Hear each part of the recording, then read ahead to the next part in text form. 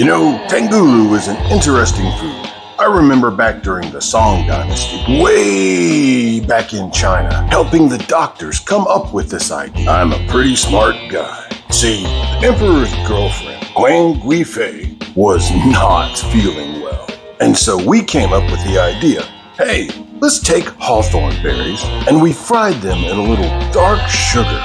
And we fed them to her for 2 weeks. She felt great after that. Now, by themselves, hawthorn berries are really sour. I mean, if you tried to eat one, you'd never do it. But you fry them in a little sugar.